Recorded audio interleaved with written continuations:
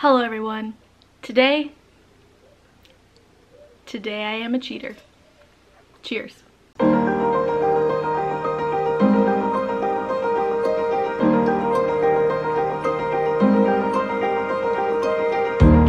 morning everyone. Hello everyone.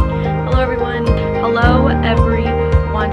I am basically Jet and welcome to my channel.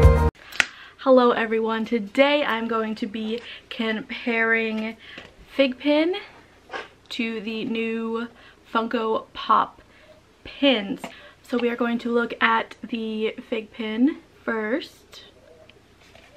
I'm going to tell you right now I am a FiGPiN collector, so I am obviously going to be a little bit biased in that sort of direction, but I do understand that they are two totally different styles and concepts and stuff. So first, the FiGPiN comes in its own little protective clear case. It also comes with a acrylic fancier kind of case with its own little graphic card. Is very good quality hard enamel, and it sits on a stand like that. This is what it stands with. It stands with a nice harder plastic backer. You just stick it on like that, and that's how it stands. These are great. I wear them all the time. They're my go-to. So now for the pop pin. I'm just gonna go ahead and say I personally collect the smaller pop pins, and I personally wish they would have just stuck with doing these and just like expanded on this one. I don't like the circle ones, but I do like the actual like figure pop pin style, and I just wish they would have expanded that instead of being completely obvious and coming after FiGPiN. But I like the box. I love that it's black instead of the normal white, and I love the gold accents to it. I love it. It makes it look a lot more fancier than a regular pop would. And here is it with the regular pop. It is still the same standard size. It's just a thinner box. We're using this guy because I got him in the mail today. I do collect some Funko. Funko is like my side piece too, but FiGPiN is my bae. So there we go. Nice gold. There's the back. I don't actually collect DC anymore, but this was one of the first ones that I saw on eBay, and it was only 20 shipped, which is cool because they are $15.90 retail, and I got it for 20 bucks. So I mean, for being impatient, that's pretty good. It's really good. All right, so let's open him up.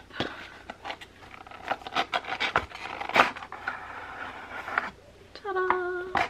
Alright, so this is a nice like velvety covered plastic. He fits in there very well. He's not coming out unless you know, really bend the plastic, but I feel like it just, I wouldn't take it in and out. If you wanted to keep it in the box, I wouldn't take it in and out because I feel like this wouldn't hold up very well, very long with the in and the out of it. So here we go. Here he is. He feels absolutely huge. So here he is next to a pop. Absolutely huge. Compare it to size. So much bigger. It is so bulky. Like, it is decently heavy. Like, Honestly, I think it's heavier than an XL FiGPiN. I feel like this is really thick, and his head is thicker than his body, and his eyes do bulge up, and his hair's got some rise to it too. There is the back. It's got a patterned back, and it comes with butterfly backings. Here is the stand. It is just a little wire stand with the logo. It just comes off when you squeeze it together. And then there's that. It just comes off. Alright, so here we go. Here is an up close of our standard size FiGPiN. And here is our Funko. So with this one you can adjust how it stands. So if you want it to lay back like that, you can, but you can also have it stand up taller. We have our standard size FiGPiN, our pop pin, and then we just have a normal pop, so you can see how they look together. And over here is our giant XL FiGPiN, which doesn't even fit in the frame, and I'm okay with it not fitting. But there we go, there we have it. So he can stand like that. If you wanted to wear it, I'll have to see how heavy this thing is. I feel like that'd be really bulky. But I do wear XL FiGPiNs, but I feel like this one's, because of its size, it's like size. I don't know if I'd actually, who am I kidding? I would wear it. Here you can have a look of it actually being worn. Here is an XL FiGPiN with a standard size FiGPiN. And then over here I did put the Joker on this side because that is probably the best place to wear it, is up here. And then I do have some of the other size for comparison. Here is a regular pop pin compared to this massive beast. So I mean, I don't personally love the huge Funko pins. I do like pins. I do sometimes like Funko. And I'm definitely thinking about getting the Harry Potter ones because I don't have there's not a lot of Harry Potter stuff that I actually want to collect. I'm definitely not ever going to collect like big series of Funko Pops because that's just ridiculous.